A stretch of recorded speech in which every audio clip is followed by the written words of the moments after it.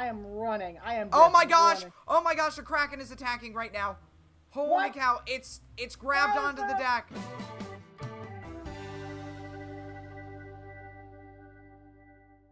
Hey guys, welcome back to another video. Today we are back in Stormworks and I'm joined by Rare Preserver. We're aboard this really cool ship called the Cliffs Victory and we're gonna sink it. So we'll see how this goes. So Railroad, here we are on board the ship. It looks pretty cool, and do you know if this was a real ship? Yes, actually, this was a real ship. I know some people may think it wasn't, but in fact, Cliffs Victory was a real ship.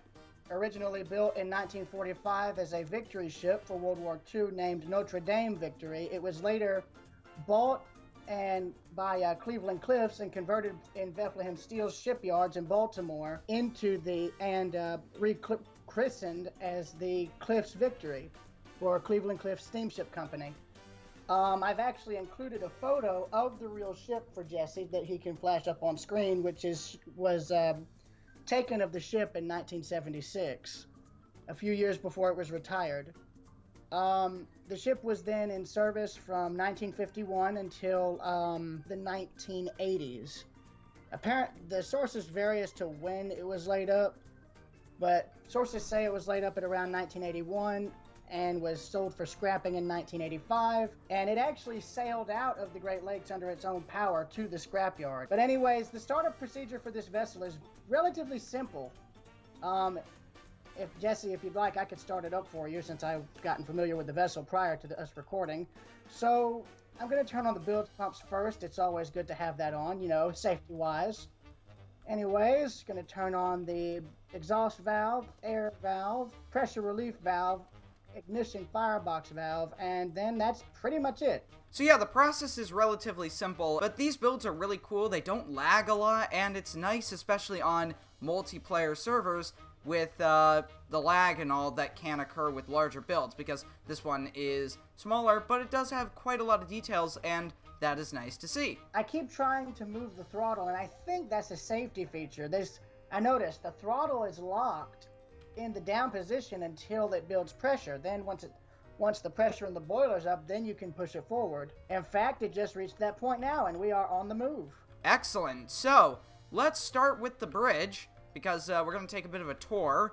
So for this voyage, do you want to be... Oh, thank you very much. I was about to ask, do you want to be the captain? But no, I guess I will be the captain on this voyage. We'll let you be the captain on the next voyage, because we're going to be sinking this, and then we're going to sink it again.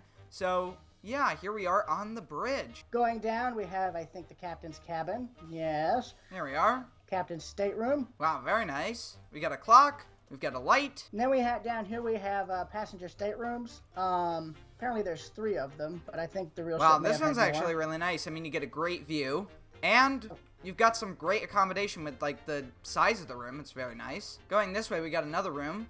This one is a little bit smaller, but we do have our own bathroom, which is nice. I think this one is just the same thing. Yeah, it looks to be the same. All right, let's go back. And make sure to shut these doors, because these can actually flood. Anyways, you've got the rail for, like, I think this was like the crane they used to move the hatch covers back and forth, right? Yeah, I would imagine that's what it was. You can see sort of the rail underneath it, which is pretty cool. I'm just going to open everything up, and you can just wander at your leisure, sir. All right, sounds good. We got some crew quarters here. We got a bunk bed, and we've got some seating and whatnot. Over here, we have a locked cabin. I found the dining room. That's good. This is a very small dining room, but a dining room nonetheless. Anyways, it's for the crew, so it doesn't really have to be very lavish. And speaking of which, the part you're in now is the original bottom portion of superstructure from the Victory ship. They just cut the rest of it off. All right, so here we have the lifeboats. Do you want to test launch one, or? I say we stop the ship first, and then... Oh, what's the fun in that? There we go. Let's just find out. Oh, well, I guess I'm gonna need the boat.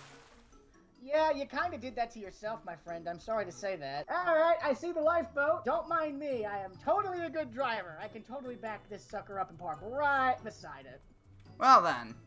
You know, while you're doing that, I'm going to discreetly go to the other lifeboat very quickly. Also, is it just me, or, Yeah, you're noticing something now.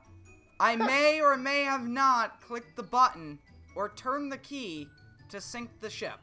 All engines stop. Oh my gosh, we are going down very quick. Okay, time to abandon ship. Here we go. All right, I am on the lifeboat. Wow, it really is going down fast. I mean, technically, I don't think anybody that's in the engine room is going to make it out. But if anybody is on the outside of the ship, they're good.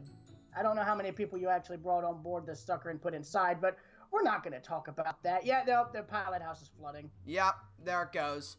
Well, so real quick, in real life, would the ship's engine still be spurting out smoke if it were going down this fast? I mean, I've heard stories of that, but it's rare. I mean, I'm no expert on that, but I'm pretty sure if the engines were still running, they would still be outputting smoke.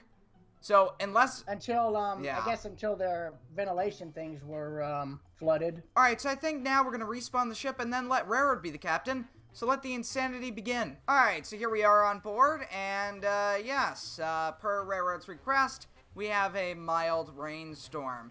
So... You call this mild, my friend? This might even be too much for me, and coming from me, that says a lot. Anyways, I digress. Oh, well, we'll make it work. We just gotta fight our way through. Yeah, I'm going down to the engine room right now. I'm starting everything up. Here we go. Not to be the one to be alarming, but I just had a bit of water come into the pilot house. Oh, don't mind that. It's fine. Standard operating procedure, right? Yes, exactly. I mean, everything seems to be okay. I mean, we still have some passengers left on the decks, which is always good. You know what? I'm going to release the boats here. They're going to stay on the deck, but I think it would be safer to have them ready to go. Oh. Nothing happened. It's totally okay back here. Everything's fine. It's a good thing we still have one of our lifeboats. The other one got smashed to bits because somebody decided it'd be a good idea to release it. I'm climbing. I am running. I am Oh my gosh! Running. Oh my gosh, the Kraken is attacking right now.